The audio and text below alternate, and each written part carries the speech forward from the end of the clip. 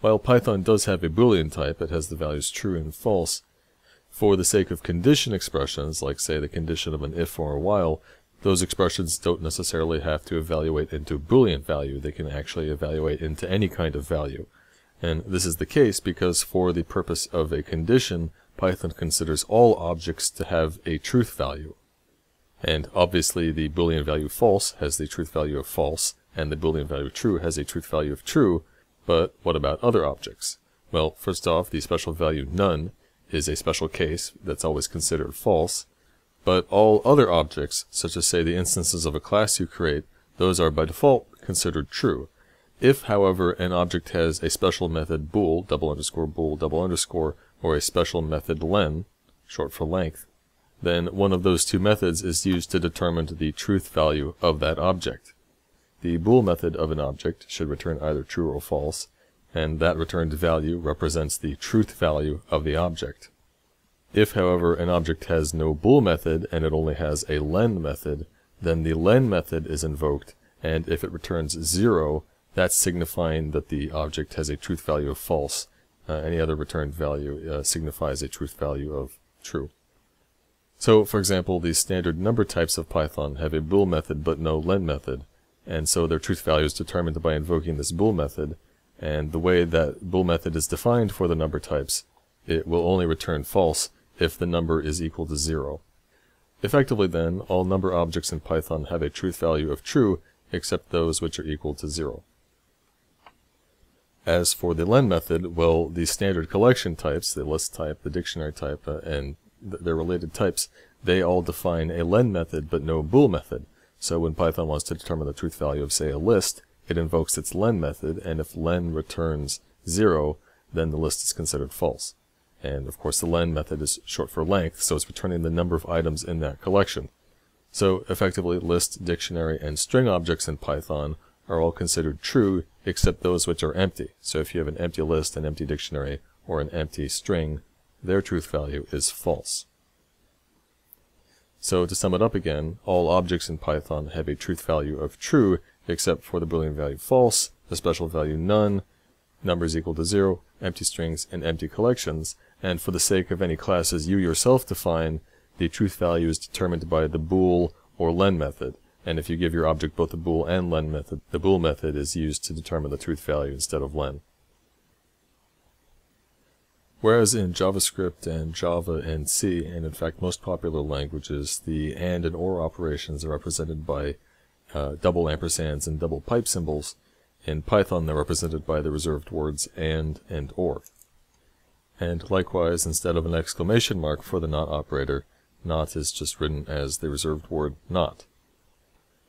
Now, when it comes to the actual operation of these operators, the not operator acts like you expect. It returns the inverse truth value of whatever the operand is. So here if x is true, then not x will return false. And if x is false, then, or has a truth value of false, then not x will return the Boolean value true. But as for the and or operators, they actually have a short-circuiting behavior just like they do in JavaScript. So surprisingly, in some cases, only the left operand is evaluated. The right operand might go unevaluated. So if the right operand is, say, a function call, well, that function call may not get invoked. Also surprising is that the and or operators don't necessarily return a Boolean value. They don't necessarily return true or false. Instead, they return one of the two operand values. So in the expression x and y, Python will first evaluate just the left operand, here the expression x. And if the value of that expression has a truth value of false, then that object is what is returned by the expression x and y doesn't get evaluated at all. However, if the value returned by the left operand expression, here x, has a truth value of true, then the right operand expression, here y, will get evaluated, and the value of that expression, the right-hand operand, is what's returned by the and operation. So to put it succinctly, if x is false, then we return x, but if x is true, then we return y instead. Now, if you think about it for a moment, this makes sense, because if in an and operation you test just one of the operands and discover that it has a truth value of false, well then, you don't need to evaluate the other operand. You already know that the AND operation is supposed to return a false value. And moreover, instead of necessarily returning the Boolean value false, we can return the value of that first expression itself, because we already determined that, hey, it has a truth value of false. So whatever object that is a suitable substitute for the Boolean value false. Now, in the case where the left-hand operand evaluates true, well, at that point we then know that the value of the whole operation, the AND operation, is equivalent to the value of just the right-hand operand by itself. If x is true and then it turns out y is also true, then we know that the AND operation should return true. But if x is true and then y is false, then the AND operation should return false. So the correct truth value of the whole AND operation is synonymous with the value of just the right-hand operand by itself. So, in the expression x and y, we evaluate x, and if it turns out to be true, then we evaluate y and return that object as the result of the AND operation. As for an OR operation, everything works out the same, except we just invert the truth test. So when we evaluate that left-hand operand and discover that it's true, then we return the left-hand operand itself. Otherwise, if it's false, then we evaluate the right-hand operand and return that as the value of the expression. Because if you think about it for a moment, if we're testing whether x or y is true, once we've tested x and discovered that it is true, we don't need to know what y is. It can be true or false, and the value of this OR operation is still going to be true no matter what. However, if x turns out to be false, well, it's still possible for y to be true or false, and that still matters, because if it's true, then the OR operation should return true, otherwise it should return false. For a quick example here, we have an OR operation with a left-hand operand of just 3, and a right-hand operation that invokes foo. What happens here is that first the left operand expression is evaluated, and its truth value determined, and 3 has a truth value of true, because all non-zero numbers have a truth value of true in Python. And so at this point, having only evaluated just one of the operands, we already know that the OR should return true, so we don't need to evaluate the other one. We don't have to actually call the function foo here. So this OR operation will return the value 3 without actually evaluating here the call to foo. It's always important to distinguish in any language between an equality test and an identity test. An equality test is asking whether these two objects have the same content effectively. So two number objects can have the same value. You can have an integer value 3 and a floating point value 3.0 and consider them to be equivalent even though they aren't the very same value. An identity test, in contrast, is not asking whether two objects have the same content or whether they represent the same value. It's asking whether these two objects are actually one and the same object. So, with the important difference in mind, to perform an equality test in Python, the operator is a double equals sign, like what you find in most languages, and then the logical inverse, the not equals operator, is written with an exclamation mark equals sign. And like most operators in Python, these two operators are really method calls in disguise. The equality operator invokes the EQ method, whereas the inequality operator, the not equals operator, invokes a method called NE, as in not equals. As for identity tests, the operator is written as the reserved word is, and then the logical inverse of the is operator is written as is not. And be clear that though is not is written as two separate reserved words, it's really one single operator. You shouldn't think of it certainly as the is operator followed by a not operator. That's not what's going on here. It's just one operator that happens to have a space in the middle. Actually, if here in this example we were to put parentheses around the not y portion, then that would be a use of the not operator producing some Boolean value, either true or false, and then we'd have another is operation, x is either true or false. And in that case, yes, it would be two separate operators, but here without any parentheses separating is and not, they're together treated as one operator. Now, if you're wondering why the identity operators here, is and is not, do not have corresponding methods like the equality operator does or the not equality operator does, well, the answer to this is that object identity is not a type-dependent concept. What it means for any two objects to be identical doesn't change depending upon the types of the objects. It's not like some class you define is going to have its own special notion of what identity means. That's not the case. whereas with equality that may very well be the case. For example, in the case of numbers, there are cases where two numbers can be equivalent without them being exactly the same. For example, the integer value 3 and the floating point value 3.0, those two values we consider equivalent even though they're not precisely the same. And so what you may find when you create your own data types, your own classes, you may want to have some special definition of what equality really means for that type. So for your own class, you may want to define what the equality and inequality operators mean, whereas you wouldn't want to do that with the identity operator. There's no reason you would ever want identity to mean something other than just these two objects are precisely the very same objects in memory. Now, somewhat confusingly, if you define a class and you don't give it its own EQ and NE methods, well then that class will simply inherit the methods from object. And the way these two methods are defined in the object class, they return true when the objects are identical. So effectively by default, the equality operator used on class instances does the same thing as an identity test. Now, when it comes to the relational equality and identity operators, Python has a special rule when you have them one after the other, when you have them in a chain. Looking at this example JavaScript code, when you see x less than y less than z, that's almost certainly a mistake, because when you write x less than y less than z, what you expect that to do is to return true if x is less than y and y is less than z, but that's not how JavaScript interprets it. In JavaScript, this would be executed as first x less than y returning a Boolean value, and then the other less than operation, the whatever less than z, doesn't make any sense anymore because you can't use a Boolean value in a less than comparison. So the proper way to express this in JavaScript is to write x less than y and y less than z. It's really two separate comparisons, and we logically AND them together.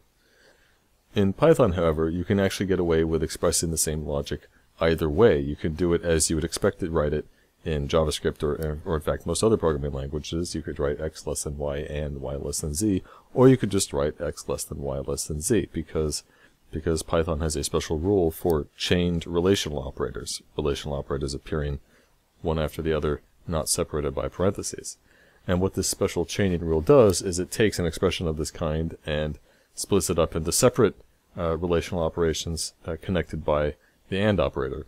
So Python takes x less than y less than z and magically converts it into x less than y and y less than z. And this special chaining behavior works not just with relational operators like less than or greater than or less than or equal to, it works also with the equality operator, the double equal sign or the not equality operator. And it also applies to the identity operator, so is or is not. And be clear that this rule applies when you have a mix of these different kinds of operators. So you can write a not equals b greater than equal to c is d, and Python will magically insert as many AND operators as is necessary. Now, the only thing to watch out for here is that occasionally, it's conceivable at least, you can have a scenario where you don't want this magic to be applied. And the way you suppress it from being applied, the special chaining rule, is just use parentheses to make your intention explicit, and then Python won't insert any AND operators. To be honest, I actually wish Python didn't have this special chaining syntax because it's really unexpected coming from most other programming languages. I tend to avoid it and just make all my AND operations explicit, and I believe most Python programmers do the same. Python has another syntactical allowance, which is usually called chained assignment, but don't let the name confuse you because it doesn't really have anything to do with the chained relational equality and identity operators. This is just really the allowance in Python that lets you write x equals y equals z equals 4. Remember that unlike in most languages, Python doesn't allow assignment as an operation. When you write an equal sign in Python for assignment, that's a special kind of statement, not an operation. So in Python, you can't write something like what you see here in the second line, where we have this y equals 2 used as an expression, as an operation that returns a value, because in Python that's just not the case. An assignment is a particular kind of statement. However, it is a nice convenience to be able to assign a single value to multiple variables in one statement, and so for that, Python has the special chained assignment syntax. Just be clear that in Python, assignment is a statement, not a kind of operation. Unlike in JavaScript, where all numbers are stored internally as floating point values, as the same data type, in Python, integer values and floating point values are separated by two separate data types. The integer type is called int, and the floating point type is called float. So if you see a number literal reading 3.6, that's a float value, 3.6, and if you see a number literal like 6 with no decimal point, that's an int value. Now, the class objects representing these two data types are found in the built-in namespace, predictably assigned to the references int and float. If you have a float value and you want the corresponding integer value, you can pass that float to the int constructor, and that'll return an int value, which is the rounding of that float. So int 3.6 will return 4, and conversely, if you want a float value from an int value, then you pass the int to the float constructor, and that'll return the float equivalent. So float 6 returns a floating point value of 6.0. Now, an important thing to keep in mind is how these two data types are represented. Float values are represented in the IEEE 64-bit floating point format, just like in JavaScript. This means that when it comes to floats, you're dealing with limited precision and magnitude. Float values can only get so accurate and so large. For most purposes, these limitations aren't really relevant. You're not going to bump into them, but depending upon what you're doing, if you're doing highly precise math calculations, it's something you may need to keep in mind. Python's int type, on the other hand, has no size constraint, meaning Python will use however many bits are necessary to represent an integer, even if that means creating integers that take up megabytes of memory, which would be very extreme and not something that would occur commonly, but Python is capable. So for all intents and purposes in Python, you can represent whatever integer value you want, and the only limitation is that you can't deal with integers so large that they exceed the entire storage capacity of your system, which frankly would be a very absurd thing to happen. Now, in addition to ints and floats, there's actually a third number type for complex numbers called complex, and the way to express a complex number as a number literal is to write the imaginary portion suffixed with a j. Why the letter J and not I?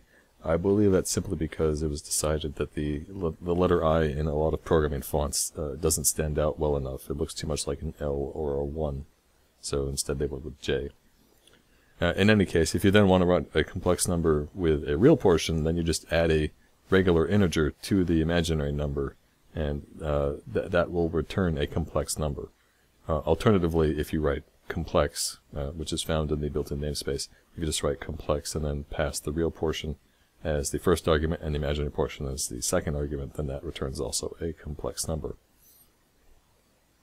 Python also has a syntax for expressing int values in hex, octal, and binary, and these are written simply by prefacing the number with 0 followed by the letter X for hex, O for octal, or B for binary, and those letters can be uppercase or lowercase, though I think lowercase is generally more readable. And then also if you want to express float values in engineering notation, aka scientific notation, then you just write the mantissa portion, the significand, followed by E and then the exponent. While the normal division operator is expressed as just a single slash, there's also a double slash operator which does what Python calls floor division. And floor division simply rounds the answer down to the next integer. So 8/3 returns the int value 2, not 2.66666 as you would normally expect with regular division. And then same deal with 8.0/3, it returns 2, except this is a floating point value because the operands here included a float. And generally anytime you mix a float and int operand together in an operation, it'll return a float. And then finally the last example, -8/3. Notice that it rounds down from -2.666 to -3. So it's not rounding towards 0, it's always rounding down to more negative. Now, one of the biggest gotchas in Python is actually something which Python 3 fixed, but the gotcha in Python 2 and earlier was that the regular division operator, when both operands were ints, it would return an int value, even if the correct answer, the mathematical answer, you would expect to be a float value. So, for example, 8/3 in Python 2 would return the int value 2. And the trick you had to use to get the answer which you normally wanted was to make sure one of the operands was a float rather than an int. So, for example, if you write 8 divided by 3.0, well, 3.0, that's a float, so the answer we get back is going to be a float, and it's going to be correct. It's going to be the float value 2.66666.